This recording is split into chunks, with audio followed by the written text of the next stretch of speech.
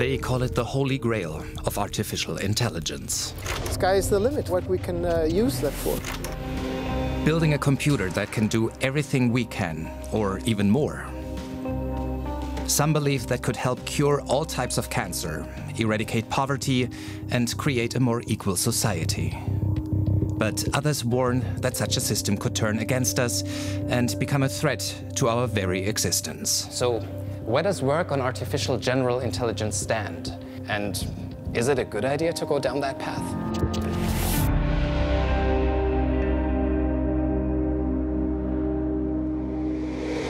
From DW, this is Techtopia.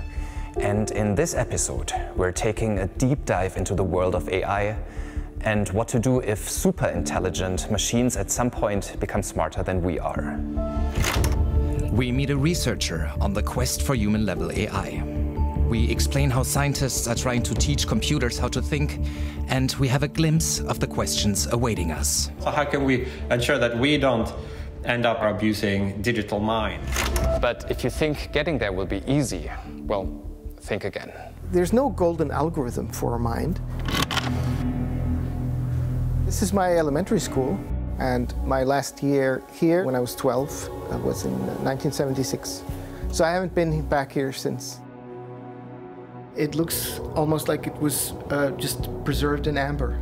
My name is Kristinn R. Thorsson, or Chris Thorsson, and I am an AI researcher. I was born in Reykjavik in Iceland and raised there for most of my life. It was here that Chris decided over 45 years ago what he wanted to do in life. My parents had bought some books on science, and computers at the time were really talked about as brains. That they would get bigger and more complex, and it really caught my imagination. It was a few years later, I was on the bus riding back from school, and this thought struck me.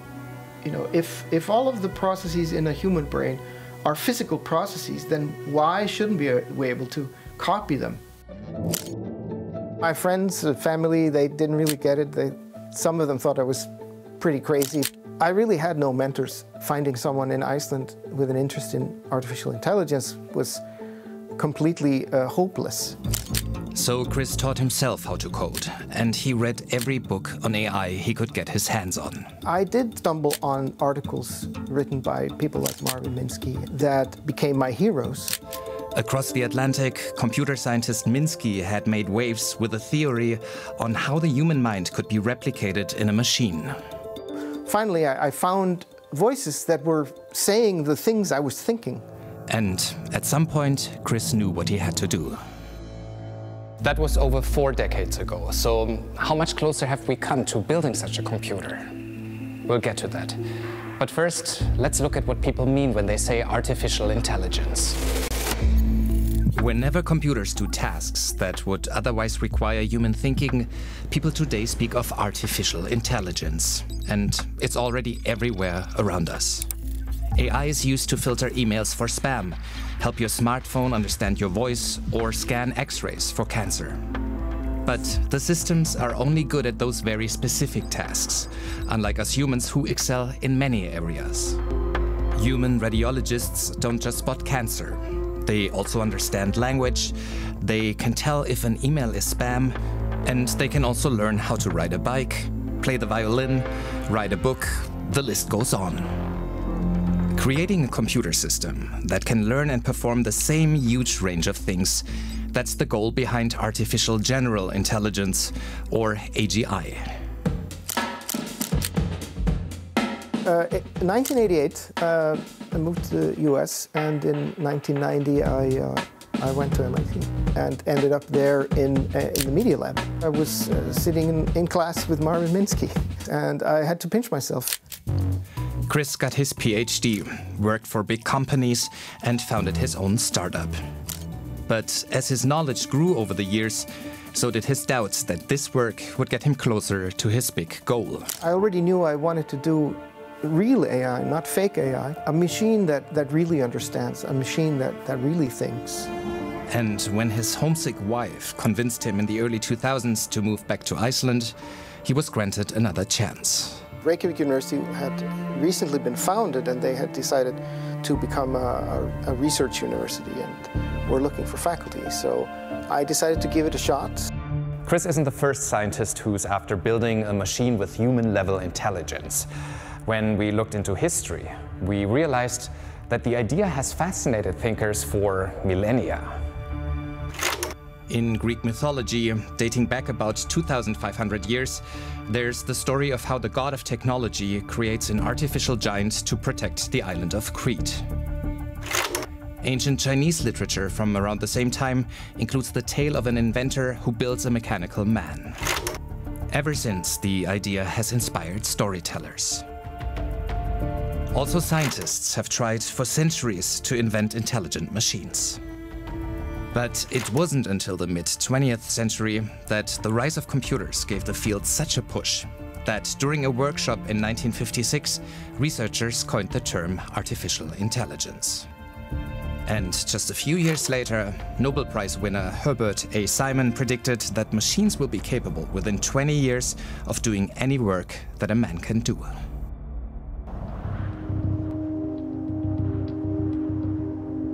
It's very typical to be optimistic and overpromise and underdeliver. And for the first 30 years of AI, I think the prediction was that we would have a generally intelligent machine within 10 years. And every year it was pushed back 1 year. So it was always 10 years away. People get very optimistic because they want to solve this puzzle. You see this again and again, this kind of optimism coming back in waves, and a gross underestimation of the difficulty of the challenge. That's why the history of AI is a story of ups and downs, of unlikely discoveries and big promises, followed by inevitable retreats and AI winters when the attention and funding dried out. It's the nature of science to work in spirals, to always have tentative theories, to try them out, to see what works, what doesn't work. And we have had tremendous successes. AI has helped computers beat humans in the game show Jeopardy, win against them in sophisticated board games, and solve challenges scientists have been trying to crack for decades. These are significant breakthroughs. And for the first time in history, AI technology is now part of the devices we use every day. Your smartphone, for example, uses AI to sort your photos or to predict what you're going to type. This has made the field, which was long considered little more than blue sky research, interesting for the industry, and it has led to an explosion in global investment. But how much does this narrow AI of today have to do with the human-level general intelligence that scientists like Chris Thoresen are after? Most of today's AI systems learn by analyzing masses of data for patterns. That makes them good at making predictions, such as guessing which cells in an X-ray could soon grow into cancer. But they understand little about why things happen, and they lack a very human faculty, common sense, which takes many years to develop. Children need about 2 years to understand that, although various types of chairs look different, they can all be sat on. By the age of 4, kids can draw detailed pictures based on their imagination, and once they're 7 to 8 years old, they understand the difference between reality and fiction. But kids don't analyze data to learn those skills. Instead, they observe their environment and learn from the consequences. Experts say that for computers to achieve general intelligence, they need to start learning more like kids do. This could allow them, one day, to do the things we can, but which are still out of reach today. To imagine entirely new things, for example.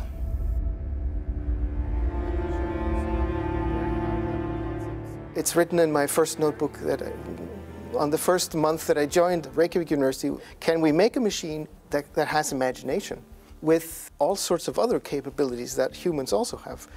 For instance, making analogies, comparing and contrasting, coming up with arguments, coming up with silly arguments, the whole wide spectrum. A simple analogy like what's the similarity between water and sand? Most 7-year-olds and up can can answer that question. What is the similarity between water and sand, for example? Well, instead of me telling you that, think about what is my mind doing when I try to answer a question like, what's the similarity between water and sand? And that's something computers can't do. No, they can't. During his first years at the university, Chris developed a theory for such a system he called ERA. And in the late 2000s, he got enough funding to hire programmers and code a demonstration. So in this scene, essentially, a human is interviewing the AI. Now, on the left-hand side, you have an avatar that's controlled entirely by our AI. The human is essentially asking the AI what this object is. This cardboard box is made from natural wood fibers. And this is something the AI has learned. We did not teach the AI anything about language or how to create sentences. We told the AI that the goal of an interview is to get the interviewee to speak and to talk about things, and that the goal of an interviewer is to get the interviewee to speak. And that this particular interview is about the objects on the table. Then we had it watch two people doing an interview. Within 20 hours of observing, the system taught itself how to pick up objects or how to talk about them. We didn't tell the AI that nodding has meaning, but it learned that actually when the interviewer nods, it means that the interviewer is pleased and wants you to go on. These results exceeded Chris' expectations, and eventually his team showed their demo to the public. We thought, well, now getting more funding should be trivial, but no. It's a lot harder to convince people than I thought. So, is this the end to the Icelandic quest for artificial intelligence? We'll get to that, but first, let's pause here for a second to do a thought experiment. Let's assume that scientists like Chris at some point succeed in creating a computer system as smart as, say, Albert Einstein, Marie Curie, or Leonardo da Vinci. Then what? Couldn't it be that such a machine creates even more intelligent machines, which at some point become so sophisticated we simply cannot understand them anymore? It seems somewhat likely, perhaps, that there will be an intelligence explosion at some point. Perhaps you could go from something that is roughly comparable to a human to something that is radically super intelligent. Which brings us to the concept of superintelligence, an idea that fuels the imagination of thinkers and which was made famous by this philosopher. So if you get some computer that just totally leaves us in the dust in terms of its ability to learn science, to invent new things, to write novels, to carry conversations, to have common sense and wisdom, then that would be a superintelligence. Some say that such a system could become our most loyal companion and free us of the burden of work. But others warn that only a tiny, powerful elite could end up benefiting from the technology. And they say that once such a system becomes smarter than we are, it could turn against its inferior creators, us. Now, think of the first images you have of such a superhuman artificial intelligence. If images like that popped up in your mind, you're not alone. There are essentially two sources where people get their information about AI from, and those are the news media and fiction. And especially when the news media and fiction start working together and using the same images over and over and over, using Terminator images over and over and over, that really shapes people's idea of artificial intelligence. Okay, so let's set the record straight. If it's not the Terminator, then what would such a system look like? Not very interesting. It would basically look like a big server room with a lot of racks. The real action lies in the brain of this thing. And if you have a super intelligent brain, it could have a huge impact on the world, even if it had no hands or fingers or face. Like if all it could do was to produce text on a screen and communicate to some human gatekeeper, that would already be enough. In the right hands, such a system could help solve some of our greatest problems, from the climate crisis to deadly diseases. But honestly, how does the idea of such an artificial system, which can do all the things we can do and potentially even more, make you feel? I think it's natural to be afraid of the unknown, and these kinds of machines have certainly never existed. But the kinds of details that people worry about are completely unwarranted at this stage. It will take many years and decades to figure out all of the pieces of the puzzle. How can we make sure that the values of those AI systems are aligned with what we have defined as fundamental human rights? Well, we have laws in society that prevent people from doing things that we think are undesirable, and we have mechanisms for ensuring those laws. We can even engineer them possibly into the machines to some extent. But how do you do that? How do you code values like fairness or equality into an intelligent machine? A machine that, just like us, keeps learning and evolving. It is still an open research question in general how you do this. There are various ideas. It looks, for example, that rather than trying to code in from advance some hard rules that define exactly what we want, what you instead might want to do is to have a system that can learn about human values in the same way as it learns about everything else. And there's another question that has so far received little attention. Let's assume that those machines indeed become smarter and smarter. Could they at some point also develop emotions or feel pain? And if so, should we consider them digital minds in their own right? And do we need rules to make sure we don't oppress them? These AIs, I think, will become increasingly comparable maybe to even initially smaller animals like mice and cats and dogs, and eventually maybe human-like or super intelligent. And I think at that point some of these systems will have moral status. I mean, we're already struggling to treat animals the way we should, and so getting our empathy to extend into a box that doesn't have eyes, that can't squeak, but where there is some maybe sentient process running deep inside a processor, is going to be a big challenge for human morality. I don't think that emotions or consciousness will just appear out of nowhere. I think those are very complex phenomena, and frankly we don't know enough about them to have any idea of really what are necessary and sufficient conditions for making them happen. But wouldn't now be the right time to think about that before it becomes a reality? I think the best way to answer some of these questions is actually to do this research, because without this research we will never have enough evidence to say whether one kind of machine is very likely to feel pain, and when it says it feels pain, it's actually not lying. And finally, this isn't only about the relationship between AI and us.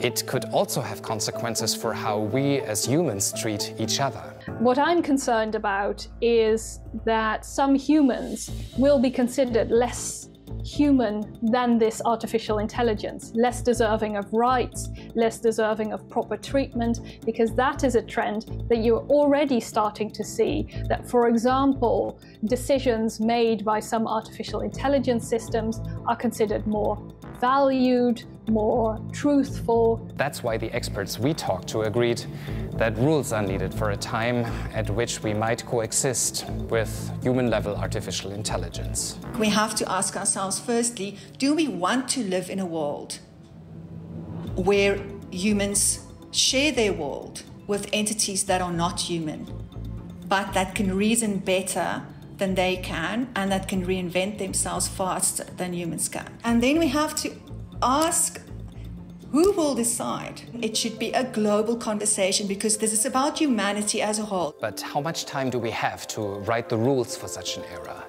How far are we from reaching artificial general intelligence? 40 to 60 years. I'm not keen to do predictions about that. They're just extremely likely to be wrong. It could happen surprisingly soon. I mean, there could be somebody making some breakthrough a few years from now, and suddenly it all takes off. One of the main reasons why I chose to dedicate my professional life to AI is because I thought that I would be able to see some amazing things in my lifetime. At the top of that list is realizing general machine intelligence. And I absolutely don't think that it's impossible, but it's going more slowly than I thought. After Chris showed the first demonstration of his ERA system over a decade ago, work mostly came to a standstill because he couldn't find fresh funding. Only recently, American tech company Cisco injected new money into the project. Well, now we're still, again, basically developing the software and doing the research full steam ahead. As a teenager, back in the 1970s, Chris was convinced that by the time he was grown up, scientists would have long solved the puzzle of artificial general intelligence. Now, here we are, several decades later, and it still hasn't really happened. But once again, a new AI summer has sprung. The world's largest tech giants are all investing heavily in the field. And the question is, should that worry us? The reason why big tech fund these kinds of ventures is because the people that own the most of these kinds of development in terms of artificial general intelligence will be very, very, very powerful. And we have to ask ourselves, do we want to give that power to private transnational companies? And do you want them to decide about the future of your son or your daughter? After decades of research, Chris Thorsen is convinced it won't be a single breakthrough, but several approaches combined that will help find the holy grail of artificial intelligence. You tend to get graduates who think that they will do this one discovery and then AI will be solved. And that's not the case. That is absolutely not the case. As humanity is inching closer to creating artificial general intelligence, many things remain uncertain. While some doubt that AGI can ever be achieved, others are certain it will. But they disagree over whether that will be a blessing or our demise. The truth is, they could all be right. We simply don't know. But the reality is that in this moment, scientists around the world are working on such technology. Some in the open, many behind closed doors. And there's little doubt that AGI could disrupt society in the coming decades like few inventions before. That's why it's important to have this debate today, because once we reach human-level artificial intelligence, it could be too late.